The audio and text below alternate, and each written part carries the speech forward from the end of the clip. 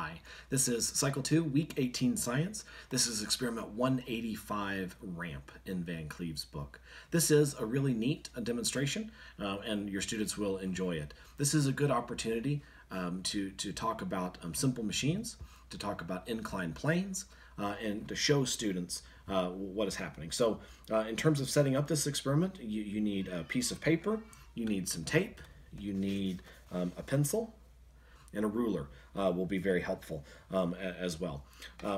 In order to do this experiment, you need to be able to construct pieces of paper, a square and a rectangle. You need to be able to cut these out. So for the younger kids, they may not be able to do that very precisely. It needs to be relatively square and relatively rectangular. So, and I'll talk a little bit more about that in a minute. So use your best judgment. If you've got little kids, ABCdarians, then maybe you want to do that beforehand. If you've got older kids, let them cut it out. Let them use a ruler and let them measure and cut it out. Now, if you're going to take that approach, then talk about sort of the big two divisions of scientists. Talk about theoretical science and experimental or hands-on science. So, you know, famous theoretical physicists are people like Schrodinger or Einstein. Famous experimental physicists are people like Faraday or Fermi. Nobel Prize winners all the way around. It doesn't matter, of course. Both big divisions of science are important, but they have a little bit of a different skill set that's involved. And so for the kids, if they're going to make their own paper, then they're being experimental scientists today, talking about inclined planes. Okay, so as I mentioned, the first thing that you need is to cut out a square and a rectangle. You want to highlight to your students the important point is that my square and rectangle have the same height. Right, so that's a question you could ask them. You know, you could set them down. What do we see that's the same about these two shapes? What do we see that's different? There's all kinds of things, right? They have 4 sets of 90 degrees. They have the same. One side is the same, but of course the other side is drastically different. In fact, this piece is almost 3 times longer than our square. That part doesn't matter, but you do want it to be at least twice as long as the square for this demonstration.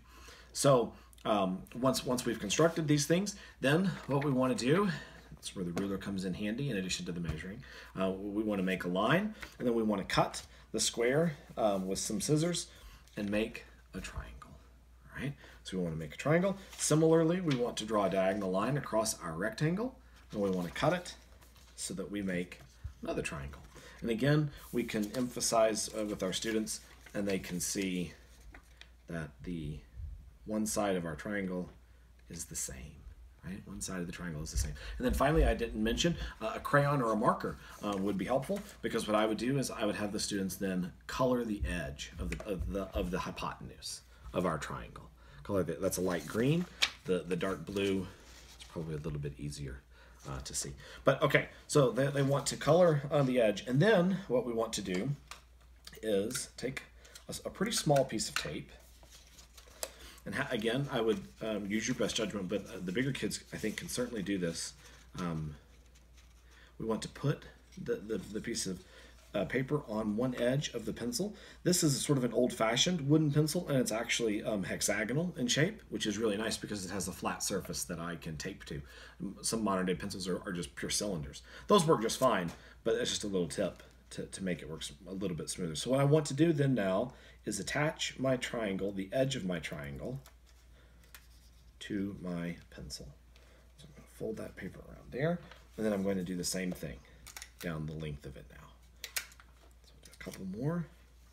But where you really want to attach, at a minimum, to attach really straight, is at the top and the bottom. My lovely assistant is a southpaw. She's a left-hander. She could probably do that part right there a lot easier than me, like so many other things. Okay, so we're going to fold our tape down like that. Okay, and now what we're going to do then is we're going to apply some tension to our triangle. And now I think I'm going to need one more piece of tape. So once I got the 2 edges set, now I'm actually going to go parallel with the angle of the pencil, like that. Okay. All right, so now I'm attached. Now I'm going to put some tension on it, And now we're going to roll it. Okay, so we're going to roll. We're going to watch this bottom edge. We don't want it to slide up and down very much. We want to really minimize that.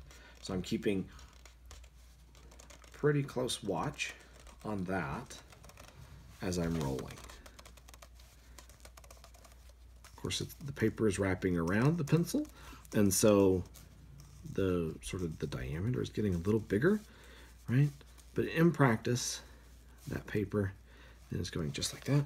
And now what I'm going to do is tape it again. All right, so now I'm going to tape my little edge just like that. Okay, what do I have? What does this remind you of? A candy cane. Maybe that's just me. It could remind you of a lot of different things. It could remind you of a winding road up a mountain, for example.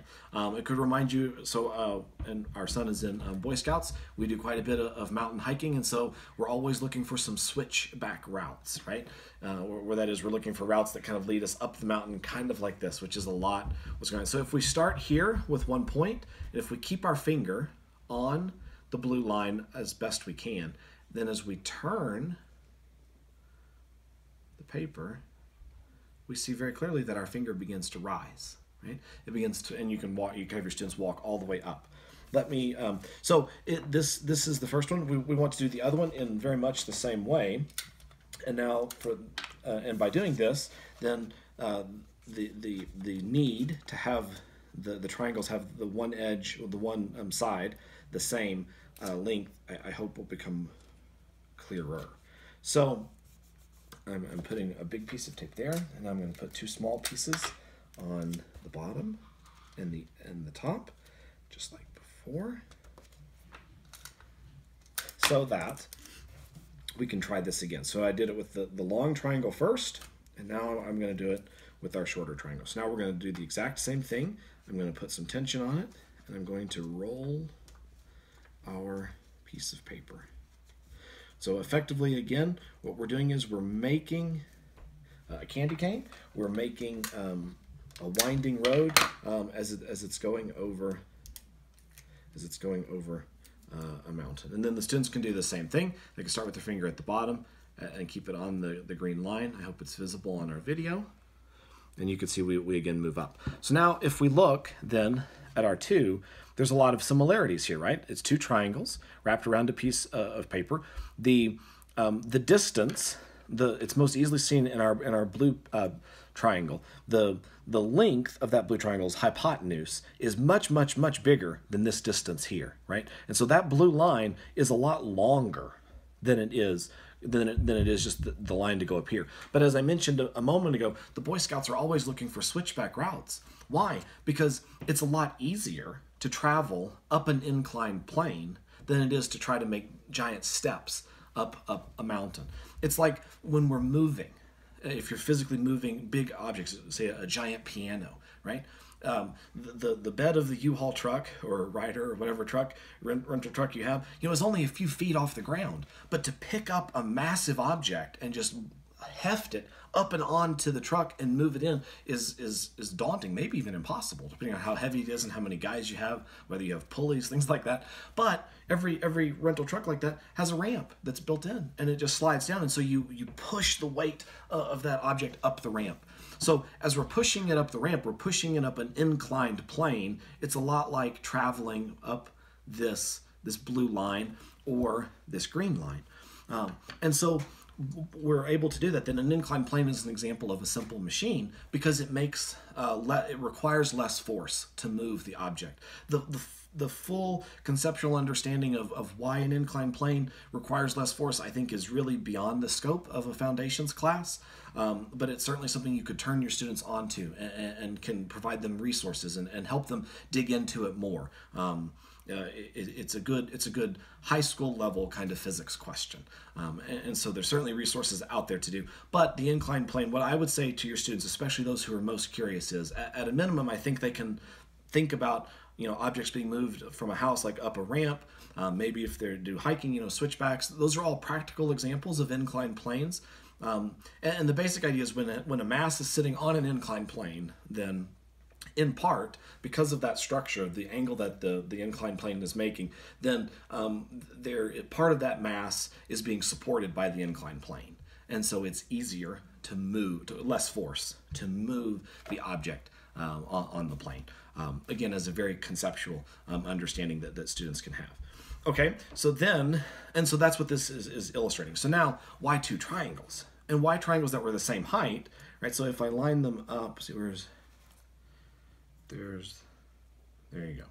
So again, we've already discussed how the two triangles are the same height, and so we could see with a little bit of difficulty that they're wrapped about the same. But the blue line is, of course, much longer. The hypotenuse of the blue triangle was much longer than the hypotenuse of the green triangle, and that's reflected in the number of times it wraps around. Right? Let's count them. I see 1, 2, 3, 4, 5, 6, 7, 8, 9, 10. Over here, it's wrapped 1, 2, 3, 4.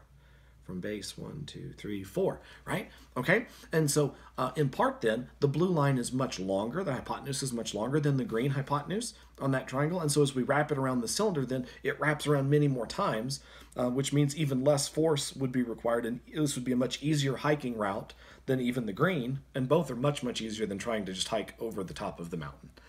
As it were. So this is a really neat hands-on experiment. Again, for the bigger kids, they can be theoretical. They can be experimental scientists and do the work themselves, but they can understand the theory. They can understand what's happening behind it.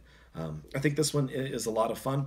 This is another way that you might add on to this experiment is to talk about Archimedes Screw. It's a very famous example of a positive displacement pump. It's a principle that uses the idea of traveling the water in an inclined plane in order to move.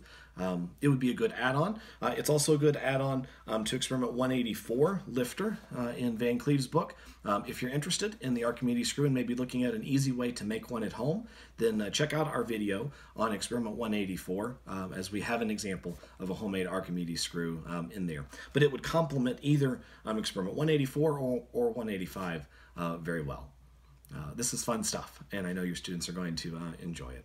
This is Cycle 2, Week 18 Science.